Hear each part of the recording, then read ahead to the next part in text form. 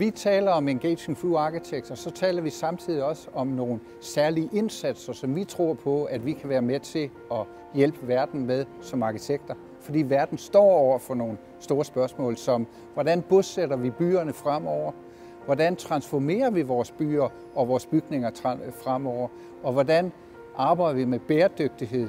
De tre spørgsmål hænger fuldstændig uløseligt sammen, og hvis vi vil engagere os i dem, så skal det være ægte engagement. Og det vil sige, at vi bliver nødt til at gå ind i verden og tilbyde det, vi kan, samtidig med, at vi skal åbne ørerne for de ønsker, verden har, og der, hvor verden er på vej hen, og ikke bare tro, at vi kan blive ved med at være der, hvor vi hele tiden har været igennem de sidste 50 år.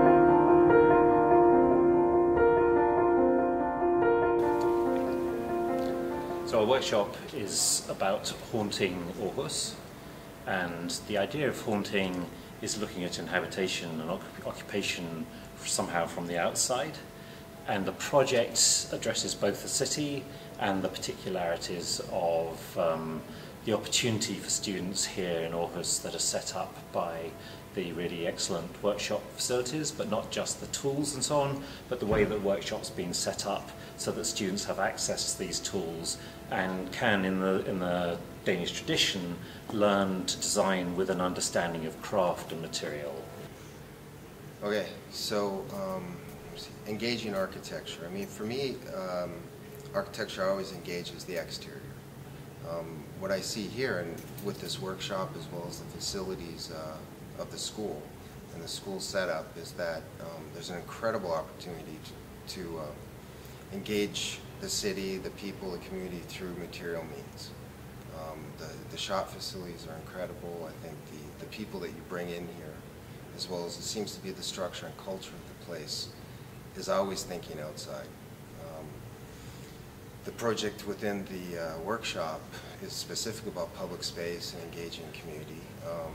But I think the tactics we've taken in it in terms of using the facilities and the shop and discussing ideas as well as issues around commerce and public space and the general culture of Aarhus has been reaching out from the very beginning. And it's been magical to see the students do this through making things, and that fabricative knowledge of that sort has that ability. And architecture is a very special discipline to do that with.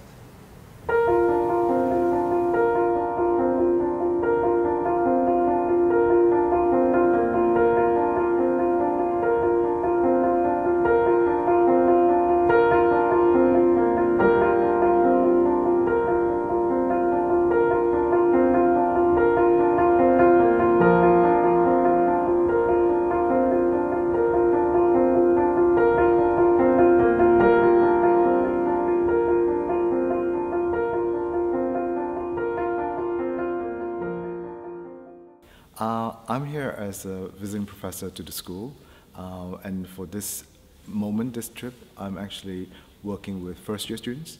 I'm trying to engage them in a discourse of sustainability and global climate change through literature and narrative. And I thought that would be a much more interesting way of engaging with the world's these big issues of the world through narratives. And it would be much more enticing for them, rather than starting from a scientific point of view. I think, all architectural students and architects should have a position on what they think sustainability should be. It could be either from, to do with water procurement, energy, to food sustainability. Food sustainability is an area what I'm most interested in, something that I think students could easily get engaged in, because we all have to eat, for that matter. I think also the teaching of sustainability is something that architectural schools should be engaging in through not just first year, but all the way through. I think we have an obligation to really address it, but not necessarily provide a solution, but to speculate about how architecture could engage, could contribute to the wider context of sustainability, and how we can actually maybe work with climate change rather than combat it. Okay, so I've been invited to run a workshop for first years. They're starting out, they're really new, and they don't really know about how to look at things and how to interpret things, and they potentially feel that the work of an architect and a student at an architecture school is very closed.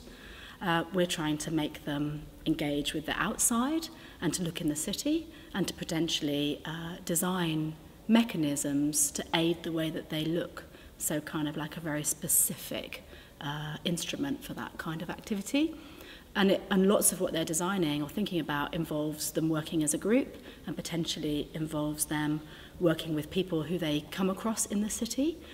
One group are doing quite an interesting thing where they're trying to make people produce an activity at a crossroads that might not bear fruit for 200 years, to plant a seed and make it grow and act as a very, very, very long-winded community activity rather than a pop-up, a kind of anti-pop-up. And that will be interesting because they're going to make it and they're going to go out there and some people are going to watch them and hopefully, you know, they'll start asking questions and what they're trying to do will get spread around and they'll tell tales about it to one another. So, yeah, the idea that the city isn't kind of like a frozen event that exists in the time that you're here, and it has a history that influences how you perform now, and you might be performing the new version that has influence on the future, is the kind of thing that I'm trying to do with them. We'll see if it happens.